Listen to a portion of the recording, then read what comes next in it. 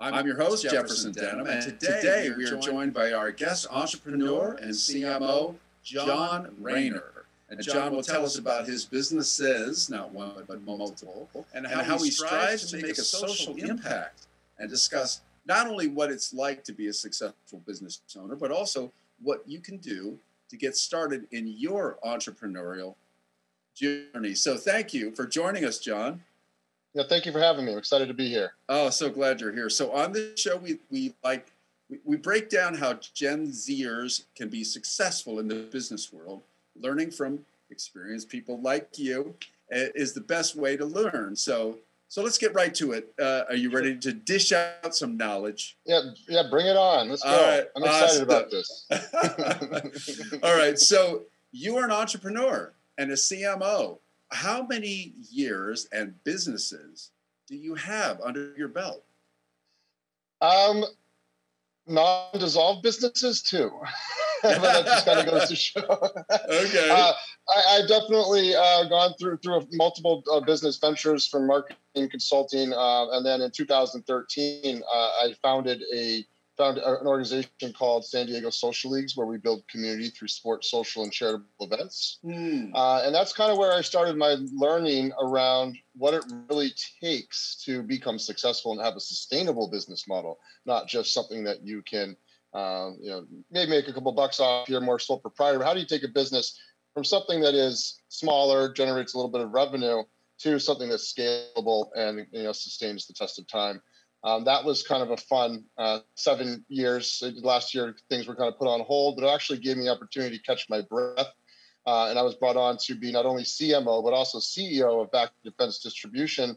And now we're committed to public health and human connection. So we are an antimicrobial barrier protection that's long lasting, very durable, not only for surfaces and industrial spaces, but also for the person. And we have some really innovative products, really disruptive innovations.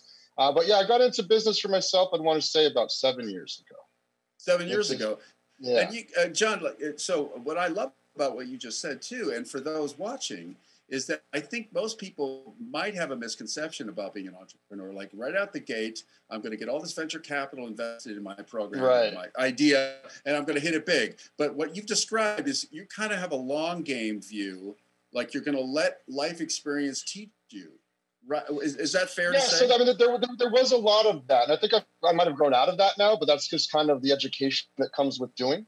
I went to school for behavioral sciences, so I do have some insights into psychological purchasing, things of that nature.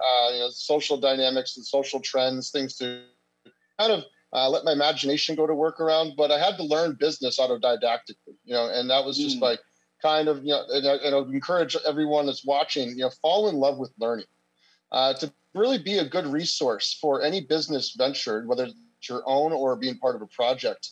The more information, the more problems you can solve and bring solutions to, the more value you have. And when you run your own business, and if you are CEO, founder, president, or wearing multiple hats like I do, in startups, you wear multiple hats as the CEO. You're not just a revenue driver.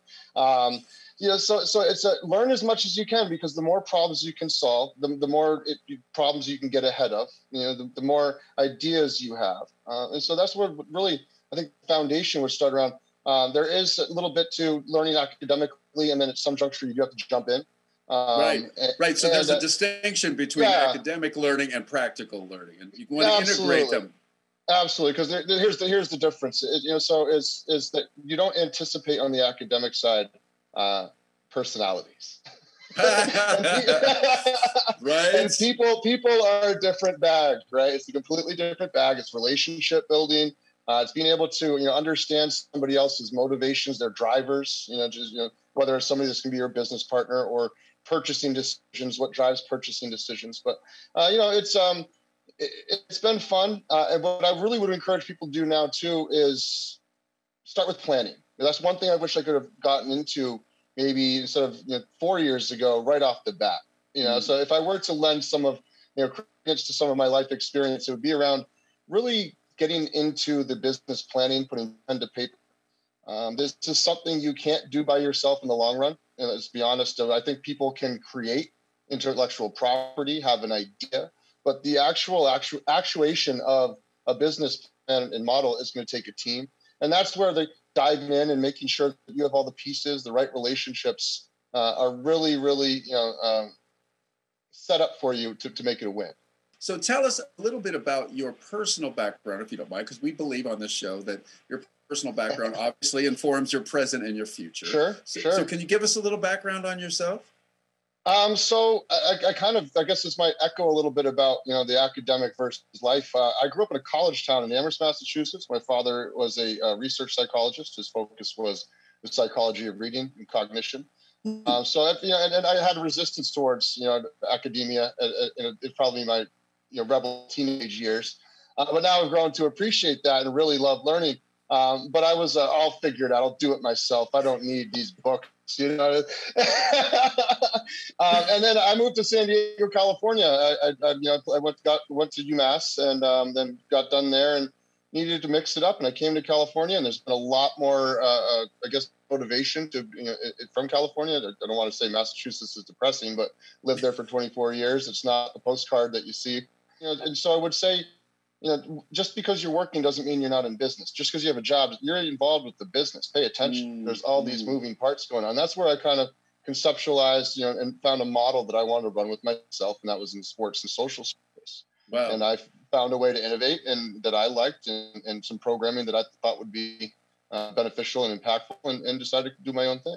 We're going to take a quick look at this clip of you on the homeless situation in San Diego. Guys, Jon Rayner here, coming to you from the Next studio, this podcast studio here at the Nest in First Avenue in San Diego. We know living in San Diego, we have a homeless issue. You can't walk outside without coming across people that are in some dire circumstances. So we wanted to have a conversation today about some of the solutions that are being brought to this problem. And it's kind of one of these situations where we need some help from the public to get us a head count on what this situation really looks like. So, Bria, tell us a little bit about some of the experiences you've had when you go out to connect with these individuals. I would say that for myself, it's very empowering. It's also very empowering to just give our homeless neighbors a voice. If you're somebody who's saying, how can I help? This is how you can help. You can get out there for one morning for about 4 hours, for I believe 4 a.m. 4 hours to 8 a.m. Yes. With a team, and you can go help count the homeless. And there's some questions that are asked. You know what I love about this, John, is because I've done some volunteer work with homeless folks too, and just the fact that I love what she said. Our homeless neighbors. There's so many people that try to demonize the poor. Sure. It feels like to me. And so the fact walk a mile in their shoes, right? Well, yeah. And so that's what you are doing with your efforts. So we see your work with partners to help all sorts of causes, including homeless. So tell us more about the social impact that you want to make with San Diego Social Leagues overall. Yeah, no, absolutely. That's a great question. As I mentioned before, our mission statement is building community through sports, social, and charitable events. We believe in improving the human condition. How do we do that? Social programs are a great way, and obviously there's a business behind this that keeps it going and has to fund things because this is the reality of life. But how can we use our minds and creatively collaborate and solve some of these problems that are really, dehumanizing problems to still have with kind of the resources you think that would be appropriated to lift somebody up and solve these problems once and for all. So you just have to do your part, really. And for me, it's how do we help people? If you're north of the soil, there's hope, right? I love that phrase. If you're north of the soil, there's hope, right? And so people aren't taking the time to invest in what it really takes to nurture a human being back to being self-sustaining.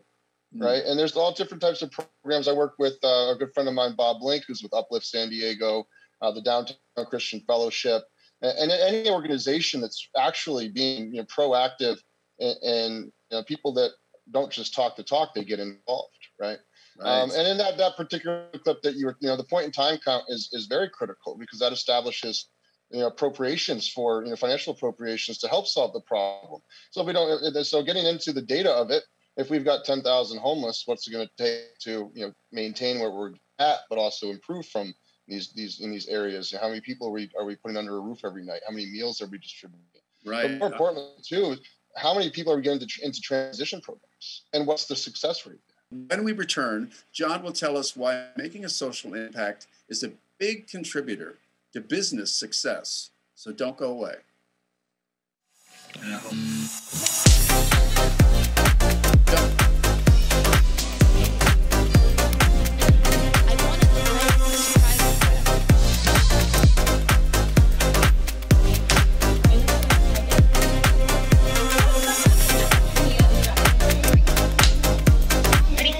Take cam 2.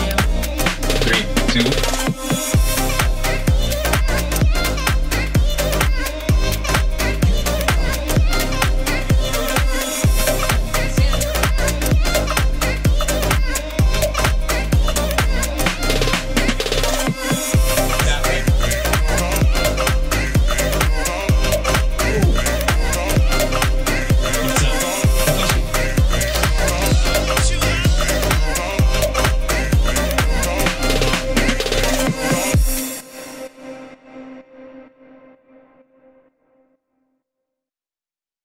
One of the questions Jonathan and I were just talking about was that it seems like so many people now, the new, I'm going to say younger generations, but even older generations, want social responsibility in the companies that they do business with.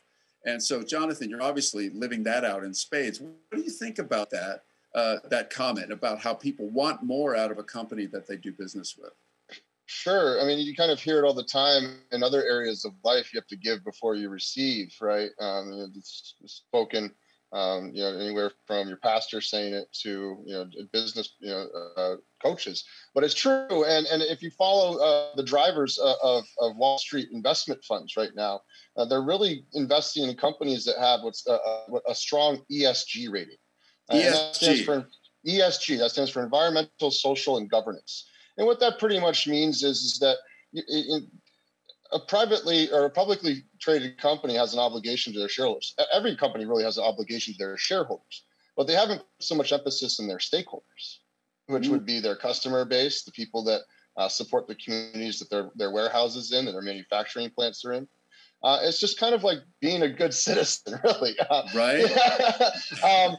But the important thing here is that, and there's no real, they haven't defined how the rating system works yet. It's still kind of being developed, and some of the larger minds are trying to quantify that, but it's a good theme. So if you're being eco-conscious, your product line, so one of the challenges we have at BactiDefense is how do we get rid of having so much waste, right? And then social, okay, so are we committed to social programs in our neighborhoods? Are we sponsoring or marketing through social programs like San Diego Social Leagues to really, help expand our audience and reach and extend our brand to community activities? Governance. Do we have a diverse board? Is this going to be the Mad Men, kind of business model here? Are we going to be 2021 already, right? And those are really, really big drivers in the stakeholders, the people who buy your products and endorse your company, and their willingness to pay and be a customer of yours. And I think, by the way, Jon, I'm sorry to interrupt you, but one of the things I think that you're alluding to is that how do we, because it's not the Mad Men era anymore. It's not. So how do we define, or how do you define success? Success is going to be different for everybody. Yeah. That definition, but how would you define it? Yeah, so very relative, right?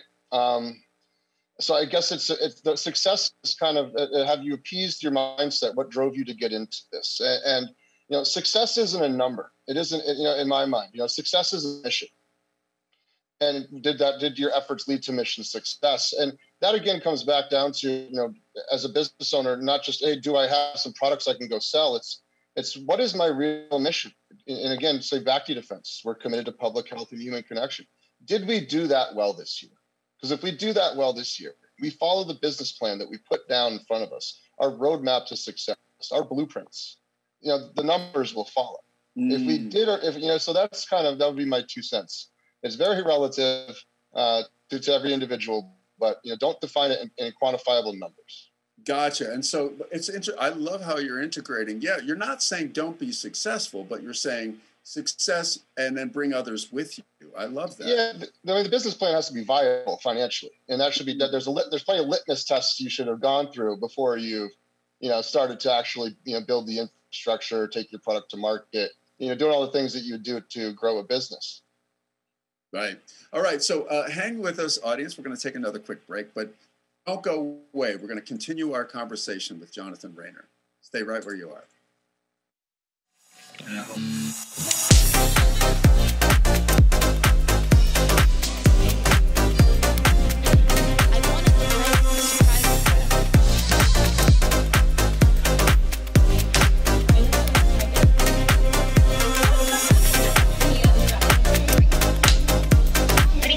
Take cam 2.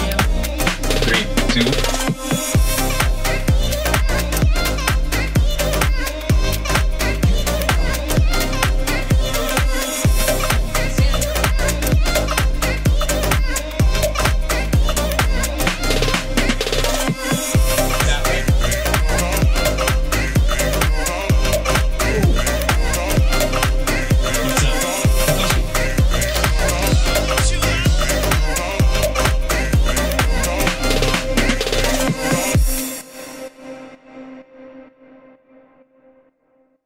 All right, we're back yes.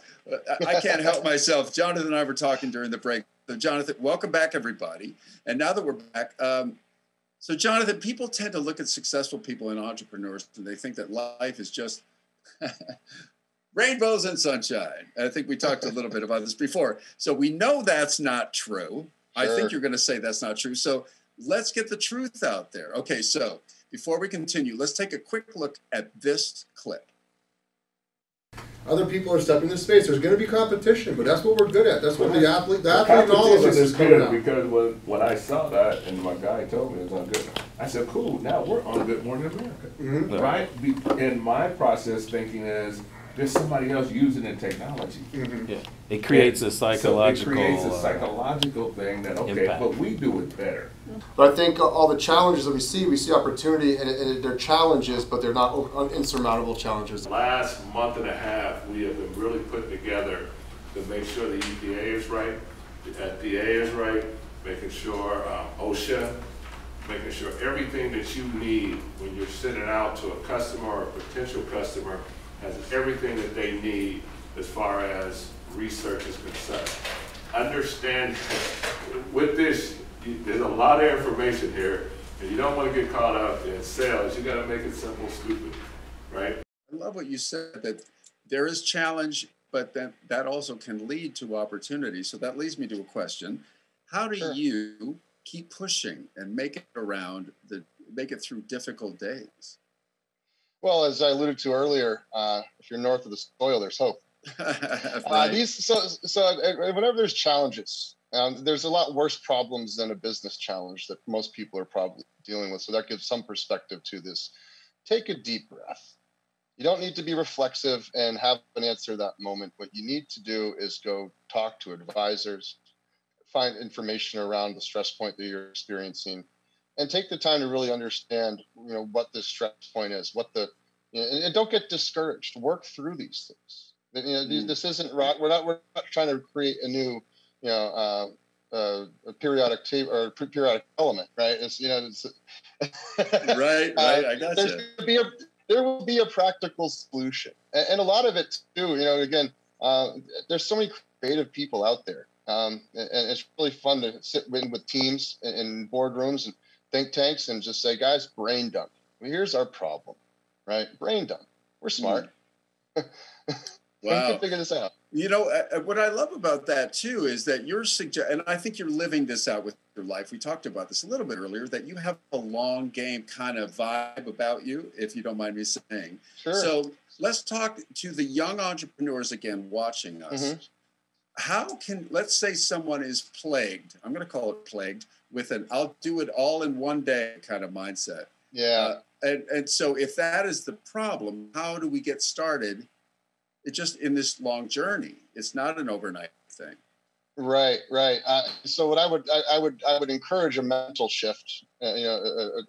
Change your perspective. If you're just going to jump into it, what I'll tell you to experience is what I went through, which is, you might have something that's getting a little bit of revenue and it's growing a little bit of legs, but is it scalable? Now, if this is something where you can pull off and you can be a sole proprietor and it makes you happy and it puts food on your table, great.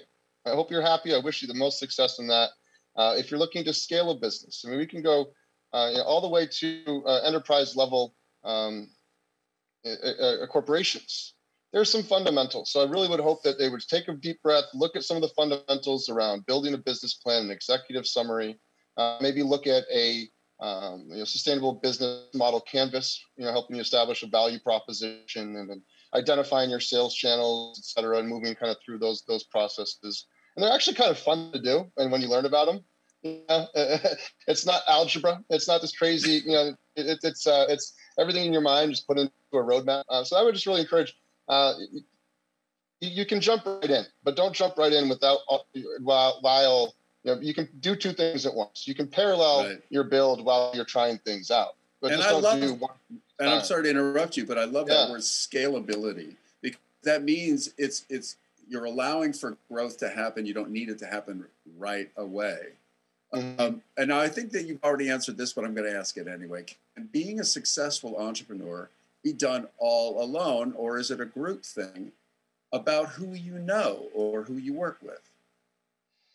So I think there's a little bit of everything. There's no really set. It's not rigid. It's a fluid thing. I think, in my experience, can you do it alone? In theory, sure, you could, but you're going to have a lot of challenges. It's going to be very difficult, and will it be realized while you're still alive? Who knows? Right. But I do believe that on the intellectual property side, just like Augustine, who founded BactiDefense, he owns the intellectual property rights to the molecule and the formulations, and those can be done by themselves. But taking it to market, scaling your business, you better start palling up, and that's going to come down to the networking. And it isn't always who you know, although those are great resources. But networking is critical, and so don't be afraid to get out there, rub elbows with people, go work the room at a networking event, go find people that are operating the same space. Share ideas or ask questions. Obviously, don't give give everything away, but go find your peers. It's not uncommon for people that operate in the same space to socialize together. Right. Well, that is fantastic advice. So thank you for that. And anybody watching, I hope you wrote that down. So, Jon, thank you so much for joining us on Generation Zoomers and giving us an inside look at what it's like and what it takes to be an entrepreneur in today's society. As for all of you, thank you for joining Beach Variety Generation Zoomers. I'm Jefferson Denham. Jonathan Rayner, thank you so much for being with us. Thank you. So in a few minutes, we will get a look at a skateboarder and musician right here on Beach Variety.